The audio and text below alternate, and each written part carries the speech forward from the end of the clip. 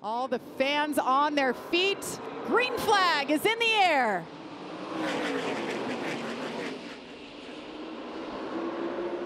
Corey Heim with a great start going into turn one.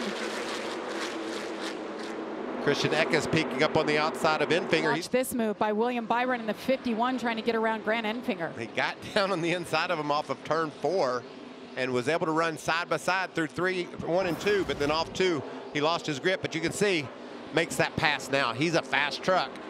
Pass for the lead for the first time this evening. Christian Eckes gets around Corey Heim, but it was a close one. It was.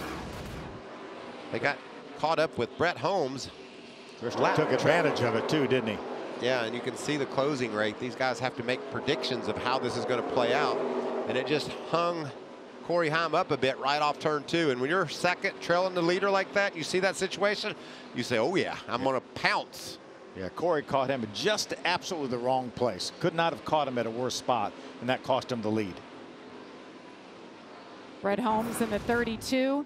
His crew chief, Jerry Baxter, want to tip of the cap to him. He had a problem yesterday at the track, a medical issue, but he is at home resting, watching us, says he feels fine. So, Jerry, we're thinking about you. Yes, we are. That was fun to say. Good battle right here. Daniel Dye was leading that battle. This is right in front of our leader, Christian Eckes. All these drivers here desperately need to stay in front of that 19 truck to stay on this lead lap when the caution comes out here shortly. Christian Eckes trying to work his way around, get around this lap traffic. Oh. Ben Rhodes. Dancing off turn there. Turn 2 was Ben Rhodes. I thought Christian might just. There he is. Good move there. Good move. I think he needed to back her down, didn't you? Absolutely.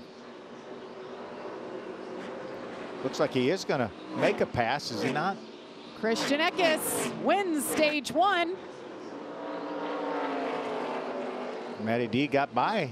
Truck to the top side. Corey Heim with a great restart. Shot out of a cannon, takes the lead. Nick Sanchez making hay right there, making his way up into 4th right now, yeah, Mario. Great pit stop for Nick Sanchez. The battle for second. Willie B to the bottom. Willie B fixed up that truck. Woo, 25. Matt DiBenedetto so loose with Nick Sanchez right behind him. And that's a battle for 7th. Want to note the free pass was Ben Rhodes. And also it looked like Ty Majeski might have worked on that power steering as well during that caution. So a couple of guys needing that stage break. Way back when, you know, more IndyCar drivers coming to do some NASCAR, you know, like the Parnelli Jones and all that, which, you know, were quite successful. AJ, I mean, he raced the win, you know. And so it was healthy to have that and to see that now and then. And of course, only about, what, I think about 6 years ago when Kirk Busch came over he drove for Michael. Did a great job too, didn't he? Great job. Yeah. 6 in the Indy 500. Yeah. William Byron tries to get around Corey Heim, and he does it. William Byron, your leader. 2 to go. 2 to go in this stage. 2 to go. That was a nice save you made there, Mario. Yeah, you bet. Thank you very much. That was pretty. Some more people after that 2 truck. Look at that. Look at. I mean, he's loose. He is loose. He's getting ready to get a caution though, so that'll be good. Yeah, Danny Stockman will tune him up here, tighten that truck up some. Then look out, the last stage here. And Nick Time Sanchez. to go. Yep, he slipped back to 16th. Final lap here. To go.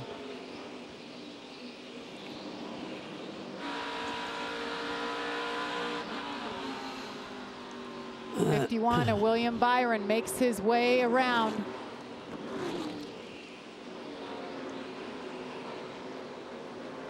William Byron, Corey Heim, Christian Eckes. There it is. William Byron, first career truck stage win. Ooh. All about these 2 drivers side by side. Green flag in the air. Nice start by Eckes. But Heim's on that high side. Eckes could get loose down there. Stuart Friesen, second row on the bottom. William Byron trying to make up for those 2 spots he lost on pit road. If these trucks stay side by side, William could make it 3 wide. A good run coming off the corner, but it looks like, no, is Eckes going to clear him? He is. What a great job in 3 and 4 by Eckes. As you see, Stewart still side by side back there, hanging down on the bottom. A shot at the championship this season. Oh, a great battle right here. Oh, no. He's going to run out of room. Man, I don't know how he kept that truck off Timmy Hill. Oh. And they're wrecking on the front stretch. Zane Smith involved, Colby Howard, Chase Purdy. A lot of damage to Zane's truck, obviously.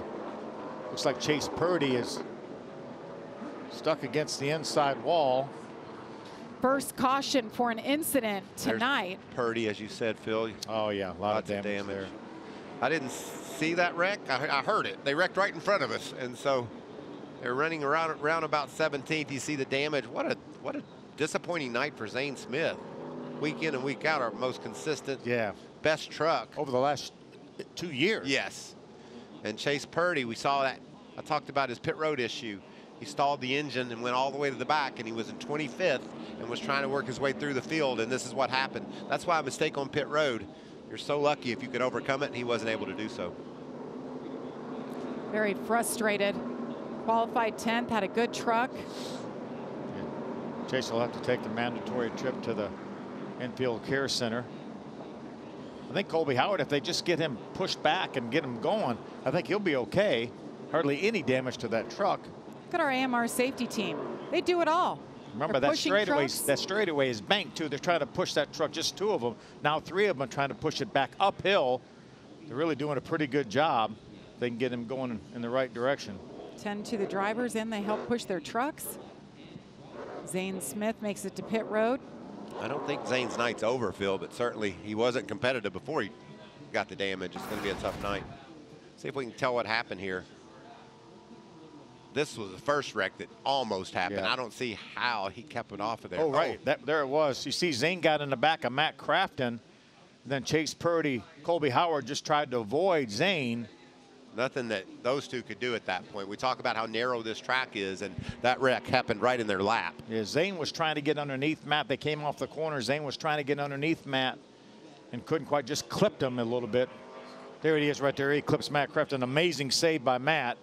Look at Raja Karuth, just barely escapes that. Some great camera work watching these trucks slip and slide. And I can't imagine we won't have a good view from Daniel Dye's on board. We usually do. He's on the track, isn't he? Yeah. He's going to have a good view of it. Thank you, Danny. It is right here. Clear behind me. Oh. Watch that spin in front here. Come on, keep coming. Hurry up, hurry up, hurry. Caution's out. That's when you just try to get out of there in a hurry. You could hear him plant that gas pedal to the floorboard and keep on digging.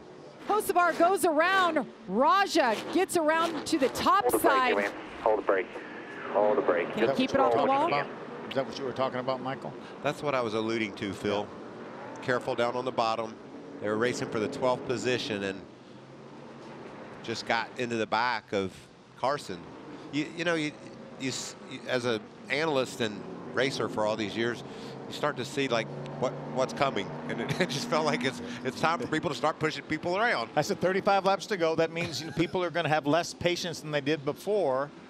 You know, it's been what, 20 laps since we last pitted. We've had some caution laps, but 10 laps is a lot. I think we're going to see some trucks come down pit road. Maybe all the trucks come down pit road. Well, let's look at what happens here. Just trying to hang on the inside of Carson, and just wasn't room to make that move. And nice job. He didn't panic when it happened, was able to get around the outside without wrecking his own truck, but now he's got a mad Carson Hocevar.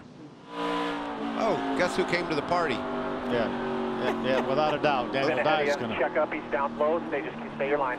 Stay your line. Watch him slide up here. Clear up. Thank you, Daniel, for carrying that on board every week. Yeah. Welcome to Rockville. Welcome to Daniel's world. Starting to the outside.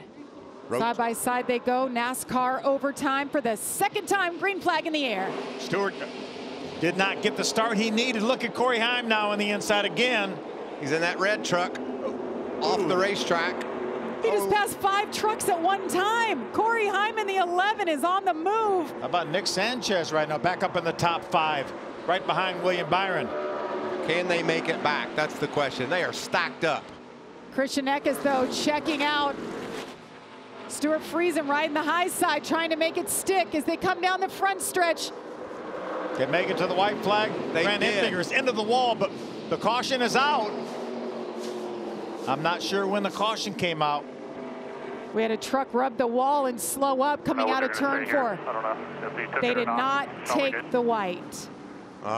So that means we're going for, I see the fans waving and saying 3 in the air. We're going for NASCAR overtime for the 3rd time. Darn for Grant Enfinger. Another solid night for him. Oh, Mario Andretti truck. Yeah, Nick had made his way up into the top 5. He must have been involved with Grant because he's being shown now outside the top 10. The last time I looked, I'm telling you, he was running 5th or 4th right behind William Byron. I tell you, I don't believe, I believe he took the white. I know it's a timing thing with a button and a scoring loop. Is that what they're saying now? Is that what his team is saying now? The team is celebrating. Yeah, I thought that's. They're saying the leader took the white flag is what we're being told right now.